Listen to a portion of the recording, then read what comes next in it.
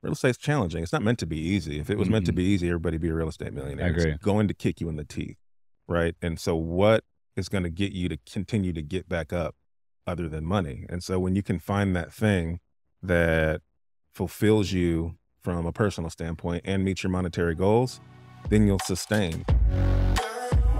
All right, guys, welcome to another episode of The Report. Today, we are back in the studio and we got some sunshine out here in San Diego.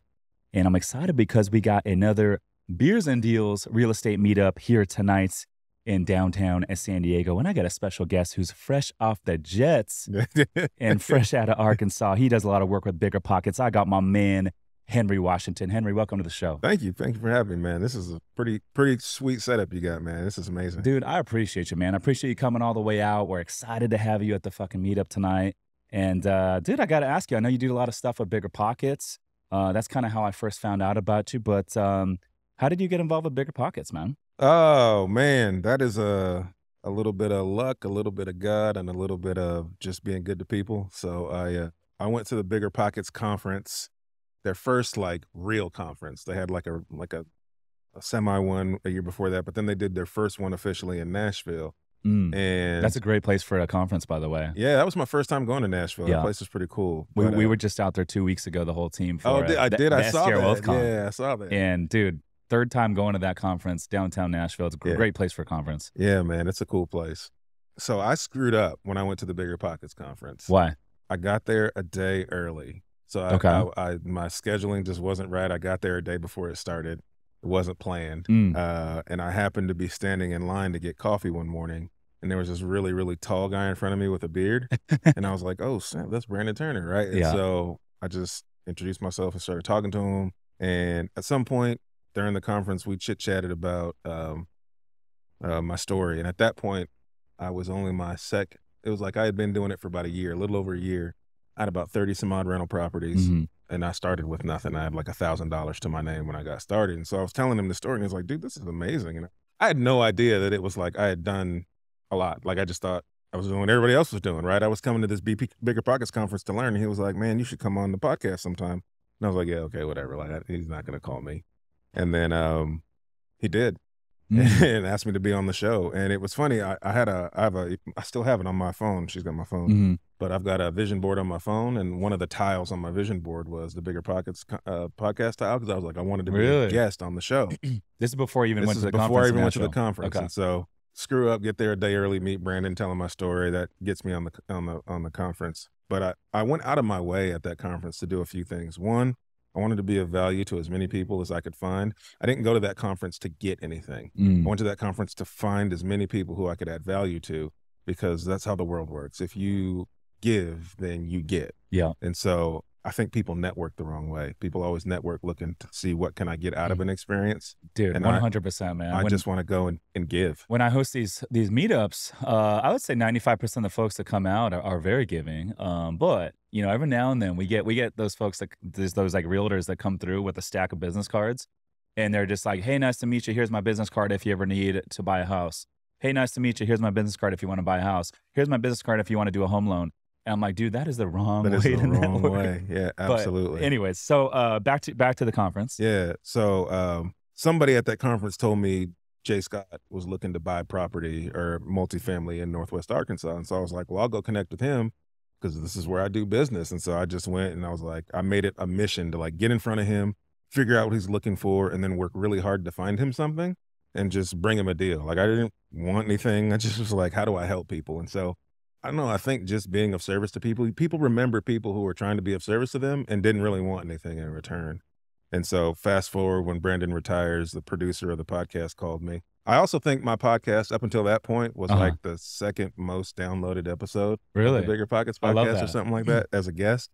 And so they reached out to me and said, hey, would you guest host a few episodes until we figure out what we're going to do? And I was like, yeah, man, say less. And that turned into me now just working with them consistently. Dude, I love that. And you're also a co-host on The Market. What's that podcast all about?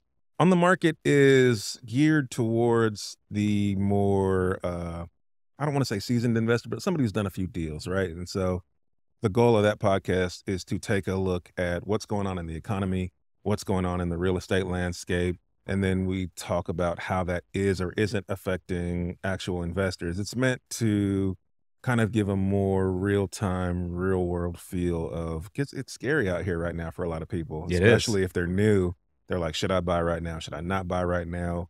The media's, it's scare tactics, right? It's they wanna get you to read their article, and so they'll put scary headlines, and so we kinda break all that stuff down and talk about what's the real story here, and how's this really truly affecting actual boots on the ground investors. I love that you guys do that because, I mean, looking back, I feel like every single year there's some sort of fear in the marketplace. If you look at, 2018, 2019, people were like, man, prices have never been this high. We're due for another recession. It's Yeah, coming. yeah, And then 2020, it was like, oh, the whole world's coming down to an end, like COVID and lockdown, and like everyone's just like fearful.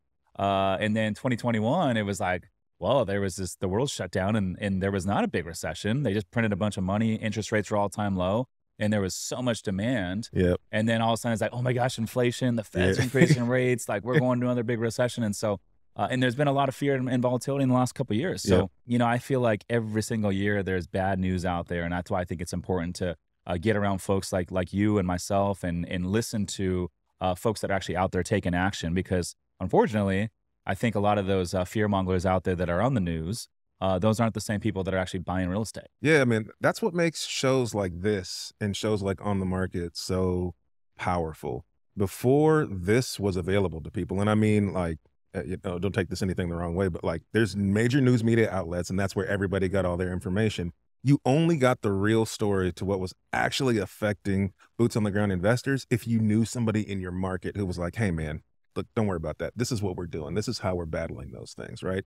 And now you can actually get that information through media outlets like yours and things like On the Market, where people who would have had to go build a relationship with somebody, the old Hmm. guy, in your market that's like, "Oh no, we're still doing deals. Here's how we're doing Yeah. it." Now everybody can kind of get that information if you're tapped into the right sources. Yeah.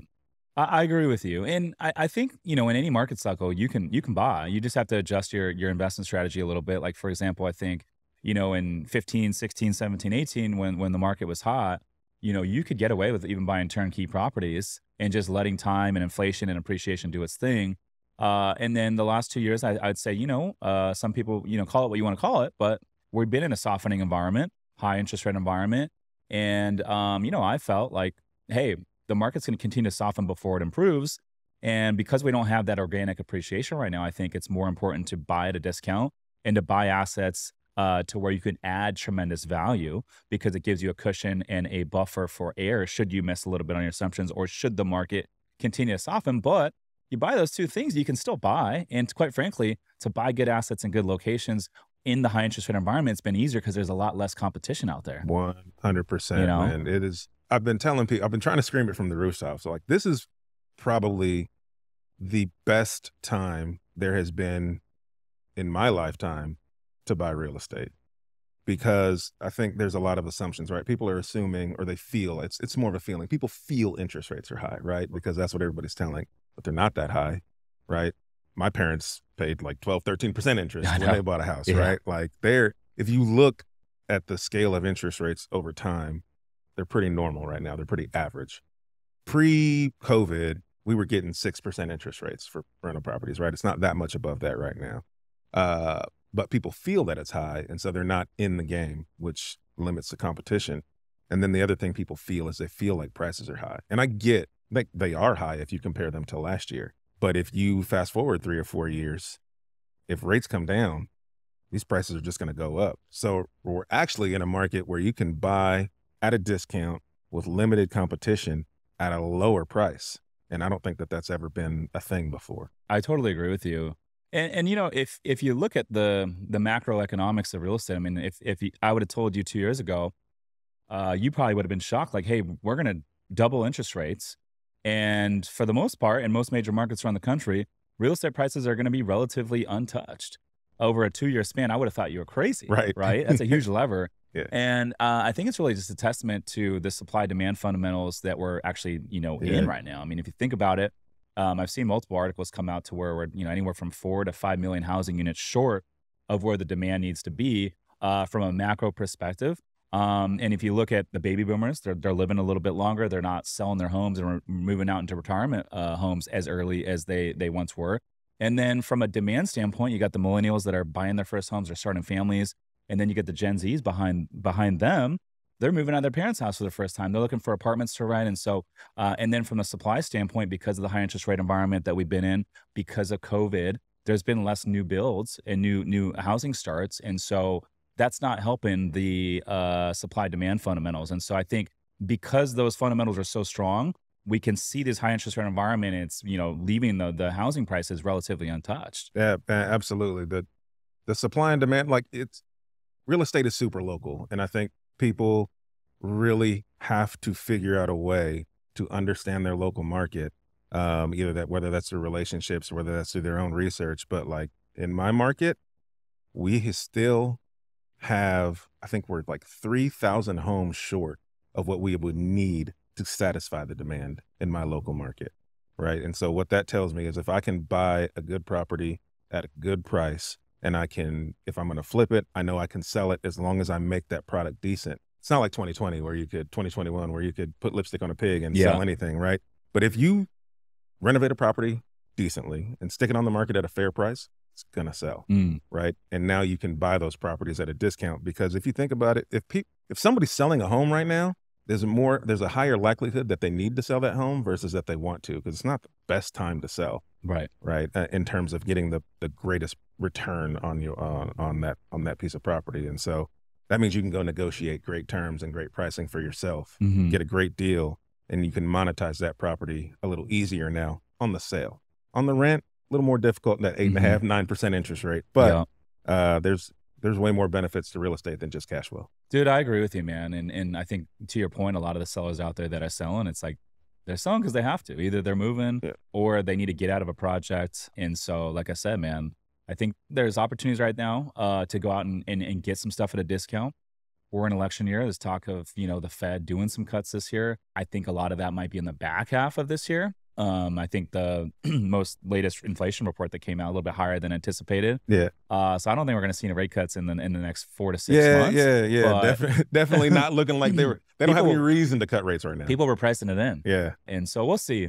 But I think for the buyers out there, and people that listen to this podcast right now, I think, the opportunity is now to go in and lock up at a discount where there's not a lot of competition, because I'll tell you what, as soon as those rates start coming down, and then the sentiment in the news and the marketplace changes, well, all of a sudden you're going to have a lot of offers on these properties again. It's going to be a lot more competitive. So we'll see. I'm speculating. I'm willing to be wrong. But dude, just give me an idea. Like, what does your portfolio look like today? What kind of real estate are you buying today?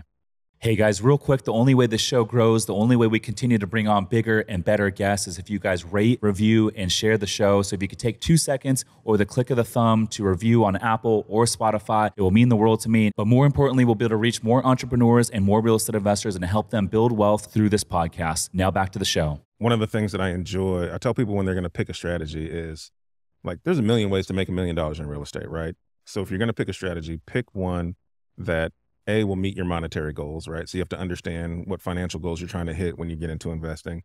But also you need to find a strategy that, I call it gives you the warm fuzzies, right? That you're doing for reasons beyond just money, right? When you marry those two things, then I think you're going to stick it out through the difficult parts, because real estate's challenging. It's not meant to be easy. If it was meant to be easy, everybody'd be a real estate millionaire. I agree. It's going to kick you in the teeth, right? And so what is going to get you to continue to get back up other than money? And so when you can find that thing that fulfills you from a personal standpoint and meets your monetary goals, then you'll sustain. Because the only thing that sets a successful investor apart from someone who hasn't found success or wasn't successful is just that they quit, right? We know real estate works. It's been working for decades and decades. If you continue to do the things in this space, you will build wealth eventually. And so I choose single and small multifamily real estate because of the people aspect of it. Like, I can do things for people that I can't do in large scale multifamily, right? Like I had a property recently. I bought a 4-unit, and we had a lady in there who had lived there for over 20 years. And so I took as long as humanly possible as I could to let her stay there. She was only paying $400 a month rent. We didn't raise her rent. right? We let her stay there. We renovated everything else around her before we get to her unit, right? And then we gave her, I think it was 60 plus days to be able to look for and find another place to live. Like financially, that wasn't the best business decision. Yeah. But it was the best people decision. It was the right thing to do for that person. Dude, I love that you said that, man. I get this question all the time. People are like, hey, like, do you ever buy small apartment buildings to operate them as a boutique hotel? And I'm like, I don't. And two reasons. Like, one, you know, without the hotel zoning, no matter how much you increase that NOI, the appraiser is still going to value that property based in the comp set of other multifamily properties in the area. But number two, which is, I think is the most important reason that piggybacks off what you just said here, is like, I don't like kicking people out. It's like not really a feel good aspect in doing that. So to go buy a 10-unit apartment building and kick out 10 families and then operate it as a hotel, that doesn't make you feel good. And so I love that you said that, man. Yeah, man. This is a real estate is a people business. It's not a real estate business. It's a people business, that transaction real estate. It is. And if you can do this business in a way that uplifts people, I think you can be very successful. You know, one of our mottos is we don't always make the best business decision, but we always try to make the best people decision. And if that people decision costs us money, we're okay with that. Because these are, you know, in the single, small multifamily space, you're dealing with these are people's homes. Sometimes it's the only wealth that they've been able to build, right? And so I never want to walk into someone's home and see that exchange as a deal I need to close. Like, I want to walk in that home and see this as an exchange, like, you need help, or else you wouldn't be talking to me, right? I have to buy at a discount. So there's a reason you're selling at a discount. And that reason typically you think is that you need to sell your home to get money to take care of whatever that problem is. And so sometimes we'll walk into somebody's home and we can help them without buying their house. And if that's what we need to do, then we're going to do that. I love that. How are you guys finding the majority of your deals? All the traditional ways. Right now, mostly direct mail marketing. It seems it's what's working best for us. You know, it always just a little shifts. It was cold calling for a while, but that's not working as well. And so we're back doing a lot of direct mail that's sourcing a lot of our deals. But we've tried a little bit of everything. Done radio ads, and we've done radio ads, billboards. Yeah, radio's worked well. Billboards. Wow. Yeah, radio's worked well. Billboards didn't. I wouldn't say we've tested billboards long enough to know if it's beneficial or not, but radio ads has been. Give me an example of like what you would say in a radio ad. Yeah, so my radio ad, same thing that you would see on like a postcard or a piece of mail. It says, you know, my name is Henry. We buy houses here in Northwest Arkansas, so it's all local radio station, right? We buy houses here in Northwest Arkansas. We'll buy anything regardless of the condition. We can close fast, as quickly as you need to. You can have cash in as little as 7 to 14 days if that's what you're looking for. So we just kind of hit the pain points that someone who would need to sell at a discount would look for. I read the ad myself just because I want them to, it's more of like building trust than having somebody at the radio read the ad for your business. And then with radio, it's just, they got to hear it over and over and over again. The more they hear it, the more it builds trust. So it's not a fast strategy, but it's been a lucrative one. Yeah. Yeah. And I can imagine, I mean, I don't listen to the radio, but for some of these, I'm also in small town America, right? Right, so, small town America, but also for the demographic that are maybe selling these homes where they're like, hey, they need some help. Maybe those folks are listening to the radio, so it kind of makes sense. Yeah. So, dude, I'm curious. You said your episode Bigger Pockets was one of the most downloaded ones. I'm curious, like, going back a little bit, how did you get your start in real estate investing? Oh man, I know people must resonate with your journey, but I'm curious, how did you get your start, man? Yeah, so I bought my first property 90 days after having a panic attack. So I had a panic attack because my wife Jessica and I got married fairly quickly. And shout out to Jessica, by the way, she's out here watching the podcast as we speak. Yep, we got married 1 year to the day that we met. So we met 365 days later, we got married. Dude, I love that. And that's a fast transition, right? Yeah. And I wasn't financially responsible before I'd gotten into real estate. I spent more than I made. And as a single male, I was fine living like that. But I got married and realized that wasn't okay. For now, somebody else was having to bear the weight of my poor financial decisions. And we tried to buy a house together. And the bank, the lender called me and said, if you want your wife to be able to buy a house, you can't be on the loan. Your credit's, it's hurting her opportunity to be able to be a homeowner. So that was a big shot in the gut. And it was like that wake up call to realize like I've got to do something different financially. And then I had a panic attack the night after we were having a conversation about our future and what we were going to do in terms of kids and where we were going to live and, you know, what our dream house looked like. And I just was realizing like I can't afford anything that she wants and that I want for us. And so freaked out at 3 a.m. and started Googling how to make extra money. That led me to articles about real estate, saw normal people owned real estate, bought real estate. And so I made a decision at 3 a.m. that I was going to figure out how to buy real estate. I had none of the things that would make you think that it was a smart decision to think that. I had $1,000 to my name in savings and I had bad credit, but for some reason, like the idea of buying real estate resonated with me. And so I just decided I was going to figure it out and woke up the next morning and told her we were going to be real estate investors. And she was like, yeah, okay, whatever, that's cool. And 90 days later, after a lot of research and a lot of, you know, putting ourselves in intentional positions around other people, we were fortunate enough to find our first deal and changed our lives. So going back with the bank telling Jessica, hey, you know, you guys can buy this house, but Henry's not going to be on the loan. Did you guys end up buying that, or you decided, hey, we're going to go buy an investment? Yeah, we bought instead? it. Oh, you bought it. Okay. Sorry, I'm sorry. I apologize. She bought it. She bought it. Okay. She allowed me to live there. Yeah, yeah. Yeah. And then 90 days later, you went and closed on the first investment property. Yeah. Gotcha. And what was that? What first deal for you? It was a single family home. Fix and flip, or? No, we kept it as a rental. One of the things that I just believe in is tell everybody what you're doing. Put it out into the universe, man, and the universe will give you the things that go with that thing. So I love doing that. Yeah. And it's like, it's a way to keep yourself accountable. Because if I put something out on social media, I tell everyone, hey, I'm going to do this, then I better fucking do it. Yeah. You know what I mean? Yeah. So it's like no better motivator. Yeah. I don't understand when people try to keep secrets. I'm like, dude, if you really want to do something, put it out there for the universe. And man. Yeah. But you know, you'll start to receive the things that come with that when you put it out there. And so I did. I started telling people I was an investor. I had no idea how to buy a house, but I was telling people I was a real estate investor just because that's what I wanted to be. And a buddy of mine heard that I was buying houses and he was in a tough spot with his house and called me and said, hey, I got to sell my house. I got to sell it in 30 days because I need the money to go buy this other property for my church. And as long as you can buy it in 30 days, I'll sell it to you at a huge discount. So he sold it to me for $115. It was worth $165. It was in good shape. I mean, I knew I'd been there. I knew it was a great house.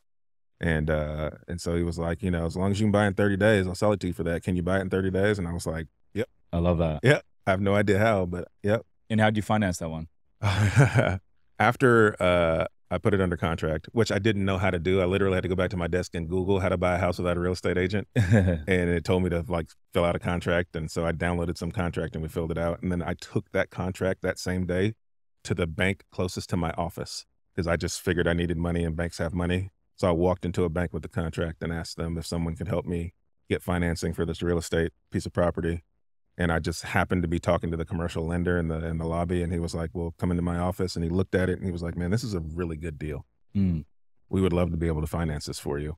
He was like, you're going to need a 15% down payment. It's about 20 grand. Do you have 20 grand? And I was like, yep. Damn.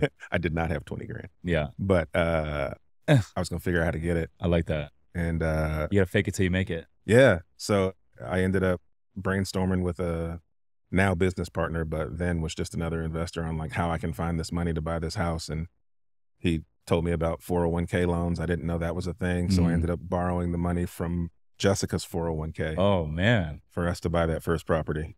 And it changed my life. I love that. Dude, it's always assuring, like if the lender likes the deal, I mean, especially this being your first deal, like, you know, everything's scary the first time. I mean, I remember my first deal. I was like, oh, you read all the books and listen to podcasts and hypothetically it's supposed to work, but you don't really know it's going to work until you do it. And then you got friends, family telling you like, what the hell are you doing? You're crazy. Like you're going to lose all your money. What are you thinking? And they tell you, they're quick to outline all the risks. Yeah. But, you know, work with a lender and it's almost like a second line of underwriting. And so, and the lenders, like they understand the market and they're like, hey, this is actually a really good deal. We want to lend on it. Gives you a little bit of like warm and fuzzies, you know? Yeah, man. It definitely was that reassurance, but you can figure this business out, right? I think too many people want to go have all the steps laid out before they start and take the first step. Sometimes you just got to jump off the cliff and figure out how to open the parachute on the way down. Dude, I agree, man. The most successful people in life, they start and then they figure out how. They don't ask how to start, you know? So I think it's obviously important to go out and educate yourself, get some baseline fundamentals, get in the right support groups.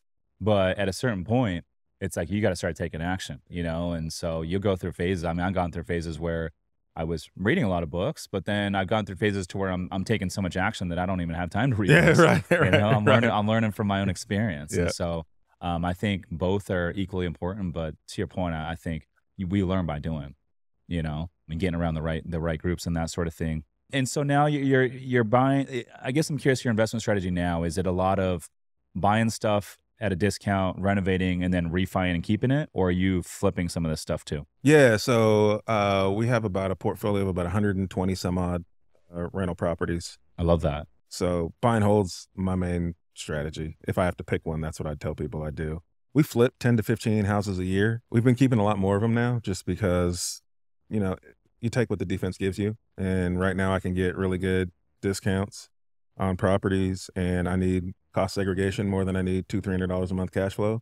So we have been keeping them in order to help with the tax savings. But you also got to make money, right? Yeah. And with real estate, buy and hold, it's buy and hold. There's a long-term aspect in there. That's the and part is time, right? Yeah. And so they don't just make you money, oodles of money right away. It's time to build equity with those properties. And so you got to keep the lights on. So we flip houses in order to bring in income and keep things going. So yeah, 10 to 15 flips a year. But right now, trying to buy as many properties and hold as many properties as I can because the environment is so great for doing it. How do you guys determine if you're going to flip or you're gonna refi and hold a property? I don't know, man. I figure it out after I buy it. Yeah. Yeah. I buy I buy anything that's a good deal. If it's a good deal, I can monetize it. Okay. Right. And so 9 times out of 10, if I buy a single family home, I'm probably going to flip it. Okay. But, like in this last situation, the last 2 single family homes I bought were brand new construction. I'm going to keep those. I don't want to give that deferred maintenance to somebody else. So I'm going to keep those because of the benefit I get of the deferred maintenance. But if I buy a single family, I'm probably going to renovate it and sell it. And if I buy a multi, I'm probably going to renovate it and keep it. It's just typically how I'm making the decision in general. Are you buying mostly stuff in your local market, or are you going out of state? Mostly in my local market, a little bit out of state, like an hour or so outside of town. We've started to buy just because it's more of a cash flow market. Not great for flips in that market, but great for buy and holds. But typically it's an hour radius. Yeah. Give me an idea of because I have some multifamily stuff in like Cincinnati, some of these areas where you can get price per door based a little bit cheaper. Give me an idea, C-class, maybe blue collar stuff, small multifamily in your market. What's the price per door? What do they sell for? And what's like a 1 and 2 bedroom typically rent for? So in my market, distressed property price per door, if I can get something within my market, like my general Northwest Arkansas population, if I can get it for about $100,000 a door or a little bit less, that's typically pretty good. If I'm going to go an hour away where I was talking about, they're $75K a door. And then adding value to those, and then selling them at a higher price point. So, I mean, people are buying stuff in my market renovated at, $150,000 to $200,000 a door. So I'm trying to get it at about that 100. Multifamily you buy in your market for $100 a door, you can put 30 a door in, and it'd be worth $150, $160 a door. Absolutely. And what is one of those units rent for? A 1 bedroom and a 2 bedroom apartment? 1 bedroom, I'd say $1,000 now, $1,000 to $1,100. Wow. 2 bedroom, 12 to 13 or 14. 3, you can get 15 to 18, depending on where it is and if it has a backyard. Yeah, it's crazy because my very first deal was 11-unit apartment building in Cincinnati. I still own this property today, but I remember the 1 bedrooms were renting for like $400. The 2 bedrooms were renting for like maybe like $550. Yeah. But I'm like, even in markets like Cincinnati, like the inflation and the rent growth, like it happens pretty quick because now those ones that were renting for $400 are like renting for like $700, and then 2s are renting for almost $1,000 now. The 1 bedroom at our house hack, what would we rent it for when we first bought it? $700. And what they just rent it for now? 12. Yeah. Damn. So almost double. This is a house hack we lived in. Yeah. Yeah. So $700 when we first bought it, and it's renting it's a little 1 bedroom house just by itself, like a mother-in-law suite, granny flat. Yeah. $1,100. It's crazy. I mean, the rents go up, and it actually, I always look at CoStar data, and Phoenix led the nation for many years in terms of like rent growth, but Phoenix is kind of topping off now, And we're seeing the Midwest, a lot of these Midwest markets kind of lead the nation in rent growth right now, which I found pretty interesting. Yeah, man. There's a lot of, I'm seeing a lot of kind of the suburban towns, or the towns like an hour and a half outside of the major metros in the Midwest, are really doing well. So, that hour, 2 hours outside of the Nashvilles and places like that are really booming. No, I love that. By the way, man, rocking the black on black. Oh yeah, I'm rocking black on black that as is well, my man. that is my wardrobe. Like a funeral, bro. Yeah, This guy's ready. That is my wardrobe. Ready for the Beers and Deals meetup tonight, man. Let's do it. I like it. So I got to ask you, man. So working with Bigger Pockets, all these folks out there.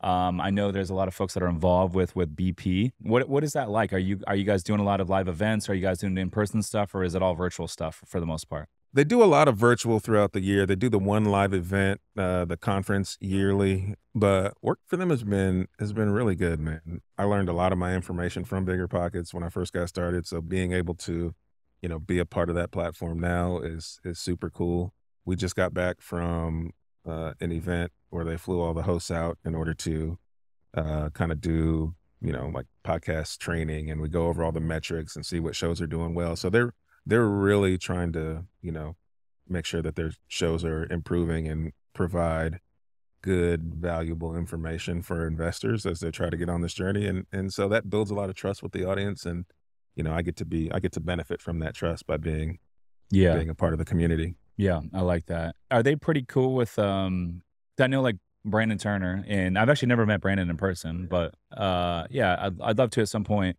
But so I know he was the host of the Bigger Pockets podcast. Yeah. Now he's got his own podcast. Are they cool with you like being involved with BP, but then also kind of building your own brand on the side? Yeah, they encourage that for sure. Yeah, absolutely. I don't get any pushback from them on really anything I'm doing. Obviously, if you're under contract with them for some point, you have to represent them in the way that they want to be represented. But they're pretty open to, me doing my own thing. I think they have trust in us just as we have trust in them to take care of our image. You mentioned contracts. So do they actually negotiate some sort of like payment and pay scale for like you to jump on and do a lot of hosting and stuff like that? I mean, yeah, it's just like anything else. If anybody else wanted your time, right, then you can, you can charge for your time if you choose to, or so you can have a, there's needs to be a contract in place to make sure that, you represent them in the way that they want you to be represented. Who would you say out of it's all kind of like a TV deal, right? If you got a TV deal, you get a contract per episode kind of thing. Yeah, I like that. Yeah. That's big stuff right there. Who would say is who would you say is your favorite person within like the BP kind of group? You're gonna make me pick people. Yeah. Oh man, I'm curious. Hot seat. Yeah.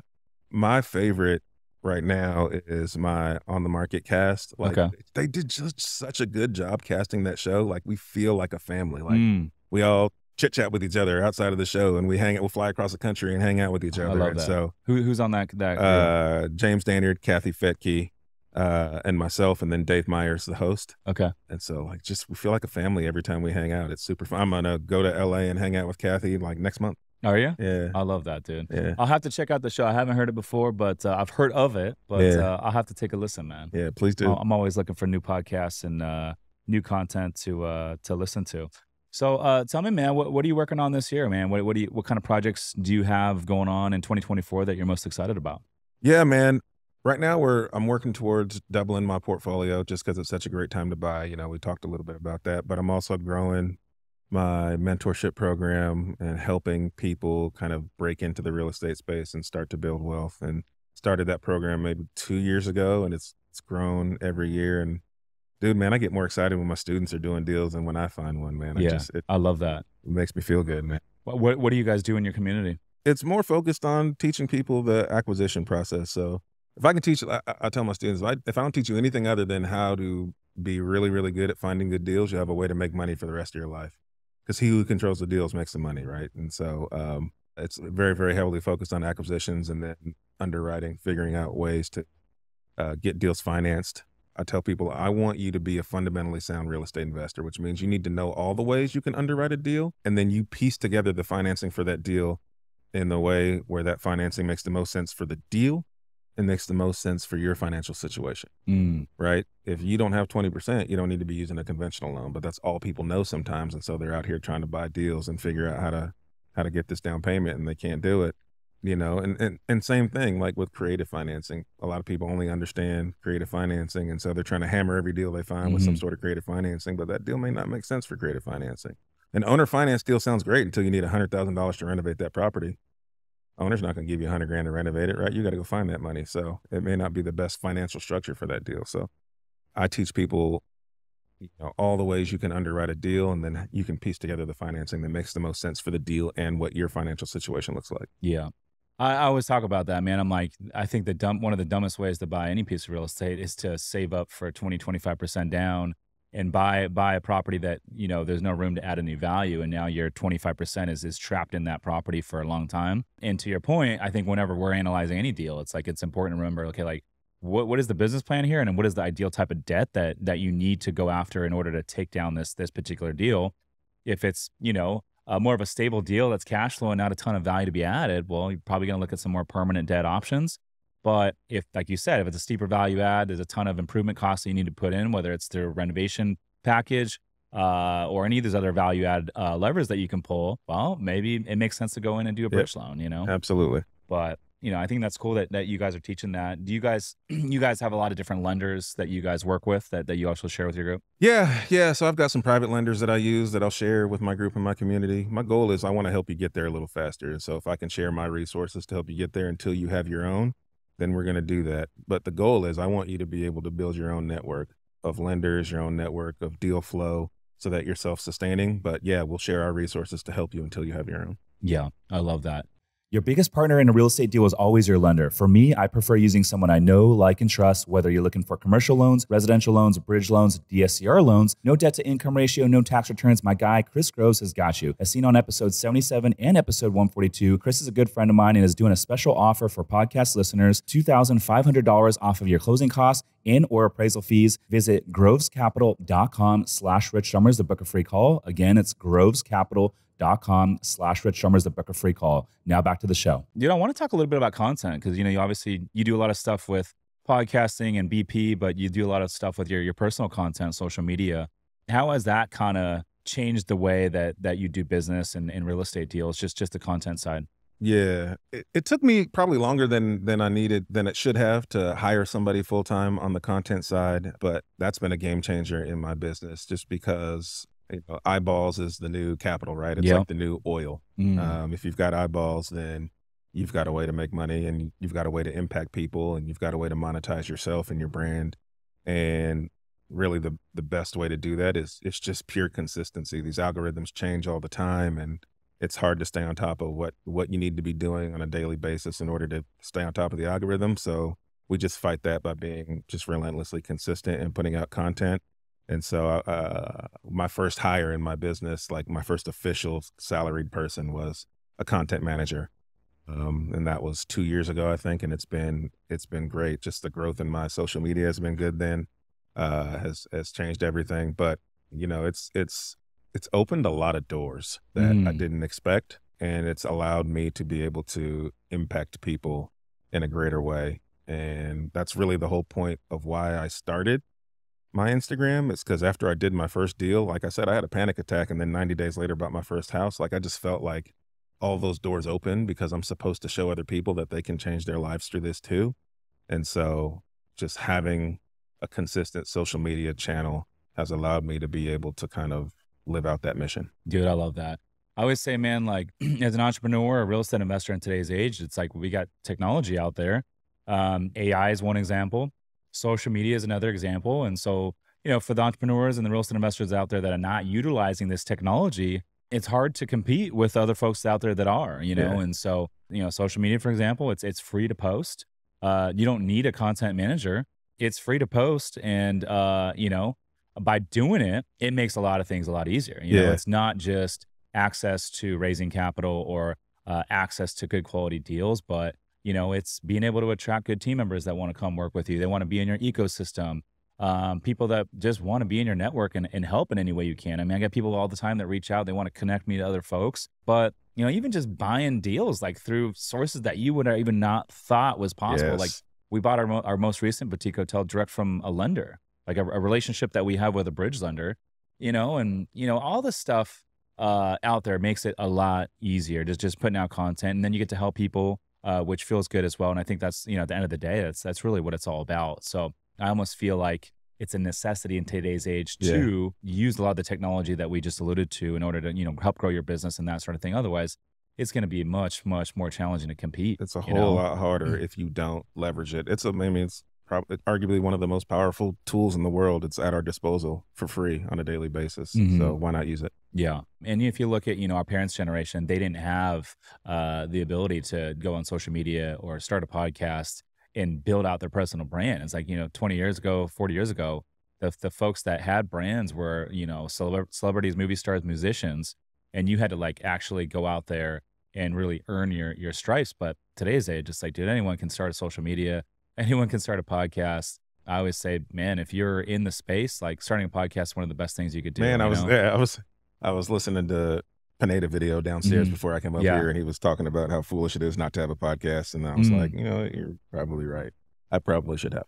Yeah. Well, I mean, you sort of do with the big pocket stuff, right? So you get a good taste of what that's like, and you're able to kind of monetize that to a certain degree. But I also feel that like out of all the different platforms out there, TikTok, YouTube, Instagram, Facebook, I would say the podcast platform and the podcast audience is the most sophisticated, the most savvy, and they tend to have the highest net worth as well out of all those different platforms. It's hard to build someone's trust from a 30-second TikTok, but people go on and listen to your podcast. They start listening to hours and hours of conversations that you're having with people that are much smarter than myself. And it starts to build a lot of trust. Yeah, absolutely. I always say, I'm like, dude, you don't have to be an expert in order to start a podcast. Like you can just start interviewing people that are smarter than you. And it's like a couple things happen, right? Like one, you get to learn from those folks because you get to ask them all the questions that you genuinely have. And then two, you get to leverage that social capital. So it's like, because you're interviewing a big name person, now people start to view you as the expert as well. And then you're providing value to the listeners, which is a good thing as well. Yeah, absolutely. I think that's the key with a podcast is it's instant value you're adding to someone who is on a different level than you, right? Like I said, I go to networking events, you look for ways to add value. Like that was my way to try to get close to people who were on a higher level than me. Yeah. If you have a podcast, you've got an instant way to say like, I'm bringing you value. And then if you help people, human nature kicks in. People naturally want to help you, man. It's cheat code. Yeah, it is. And Pineda talks about this all the time. And it's like, I agree. You got two types of people, right? You got content creators that, maybe they're not investing in real estate. Maybe they don't really have a real business and they make their money from affiliates and that's cool too. And they're good at putting out content and building the brand. And then you got people that are entrepreneurs and real estate investors that are good at making money within their prospective business. They're good at buying real estate, but they're not putting out any content. But I think the cheat code is someone that, can be on a scale of 1 to 10, maybe a level 7 or 8 in terms of real estate investing and business, but then also be a 7 or 8 in terms of putting out content and building the brand. And if you can do both of those at a decently high level, that's the fucking cheat code. Absolutely. Makes it easier to source clients, to source investors, to get, access to good quality deals, access to partnership opportunities.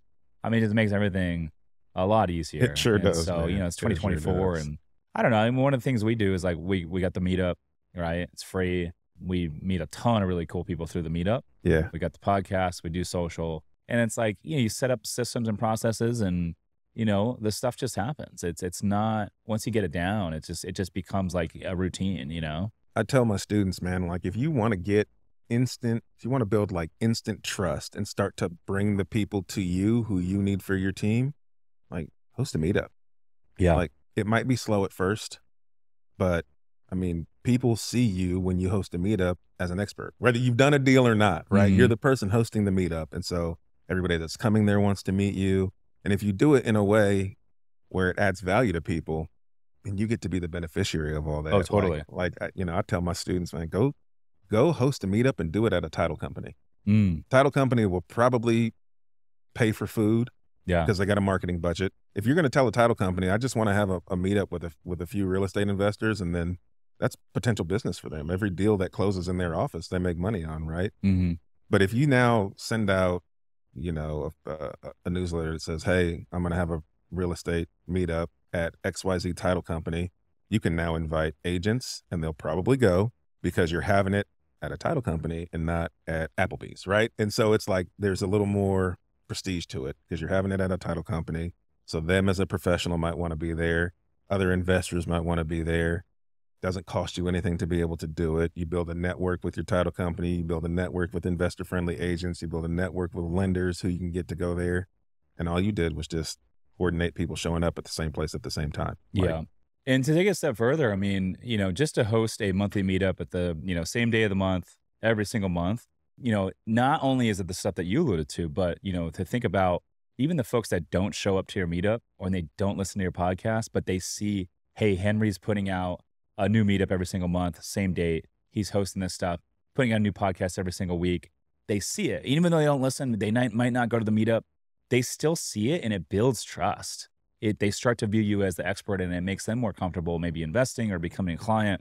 And so, there's even indirect benefits that come out of it. And I'm like, dude, this is one of the easiest ways for anyone to start to kind of build their email list, to start to build their core of investors or whatever they're looking for within their business. And the meetup is great to build your email list. Everyone that comes out, we host a free meetup, come hang out. And, but, we collect everyone's email addresses when they come out. So we put them on a drip, and so we can notify them of future events. They want to know what's going on. But then it's like, hey, a new podcast episode just dropped, right? So smart. You start your podcast, and then there's your first set of listeners as well. Absolutely. That's a great idea. And so I don't know. I think there's a lot of different tools out there that you can utilize Meetups, podcast, social media to your advantage. It's not that hard to do in 2024. I think everyone should be doing it. It all takes hustle and work, man. Yeah. But once you set it up, like I said, it's it just happens. And, good team members, good systems, processes. I know before I had a team, I was the one that was doing all the meetup stuff. I was the one posting the emails, putting all the stuff to market it, get people doing the sign in and all. I was doing it, right? So I know what it takes. Now we have a great team, and it just happens. But it's not rocket science, man. But that's the stuff that, if you want to be successful in the space and you want to grow, you want to give yourself the best potential and to be successful, those are the little things you got to do. Absolutely. Any other, I guess I'm curious for you, you talk to a lot of real estate investors at these events. What do you think, in your estimation, separates a successful real estate investor from someone who maybe gets in the space, gives up, and never ends up doing it? Yeah. I think the best way to say it is this business is hard. It's going to be hard. It's supposed to be hard, right? It's not supposed, if it was going to be easy, then that would make it hard, because everybody would be out there doing it, becoming a millionaire, right? There's got to be something that weeds people out. You have to decide if you're going to be the person that gets weeded out, or you're going to be the person that's going to push through that. It's supposed to be challenging. And if you don't understand that going into it, and tell yourself on the front side, I'm going to be successful no matter what. I'm going to do this no matter what. Every time I hear somebody failing at something, it's typically just because they quit. Even with my students, right? They'll say, I'm trying this marketing and it's not working. Well, how much of it are you doing? Mm-hmm. Are you funding it appropriately with the right amount of time or with the right amount of money? And are you doing it for a long enough period for it to work? That part's hard, right? If you're going to do something, you got to commit to it for a certain period of time. I was having this conversation in my head outside. I was, because if I start a podcast, the only way I would start a podcast is if I'm going to commit to putting out at least one episode a week for 12 months, regardless of if I'm getting the views that I want, regardless of no matter what the metrics say, I got to be able to do it consistently for a year before I make a decision of, was that a good business decision for me? You have to be relentlessly consistent in your pursuit. And I think people who fail in real estate are just people who gave up because it was hard, because something kicked them in the teeth and they quit, because they spent money on some strategy that didn't work, or because they got all the way to the closing table and a deal fell apart. And it's we've all had those hard days as entrepreneurs, man. It makes you just feel why am I even doing this? Dude. But then we get up and do it the next day anyway, right? We get kicked in the mouth, punched in the face so much. And every time I break through to a new level and unlock a new level, I'm like, fuck, it feels good. And then boom, next week I'm getting punched in the face again, right? And I'm like, oh fuck, here's another it's gut wrenching. I don't think people understand. It's it makes you feel what this is. Why am I putting myself through this? But you got to keep pushing.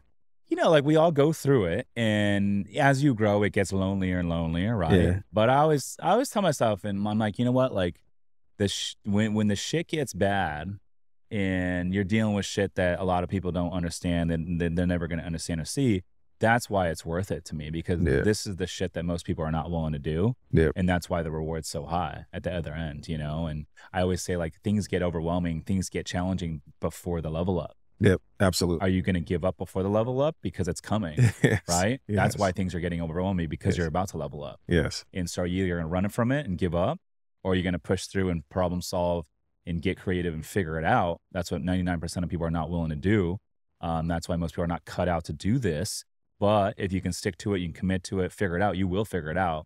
I mean, when your back's up against the wall and you really want something in life, like, when have you not figured it out? We always do. And if you just stick to it, figure it out, you will level up, and there will be a new level. And then you get to that next level, and you're like, you get to do it all over again. Yeah, there's a whole other level, and it never stops, you know? But I mean, I don't know. For me, man, I didn't realize this until a couple of years ago. I'm 38 years old, but like I didn't realize until recently, like, what makes me happy is growth and progress. So, you know, the second I'm not continuing to level up and push through to new levels, the second I'm dying. You know, and I truly feel that, you know? Yeah. I get that. Anyways, dude, I appreciate you coming on the pod, man. I'm excited to go over to the meetup and connect with you further, dude. How can folks get in touch with you and learn more about your mentorship program? Yeah, man, the best way to get a hold of me is on Instagram. I'm at the Henry Washington on Instagram, or check out my website. You can get there, www.seeyouattheclosingtable.com. Oh, that's a good domain. SEEYOUAT, theclosingtable.com. I love that. There it is. He's Henry Washington. I'm Rich Summers. Listeners, thanks for tuning in. We'll see you in the next one. Peace.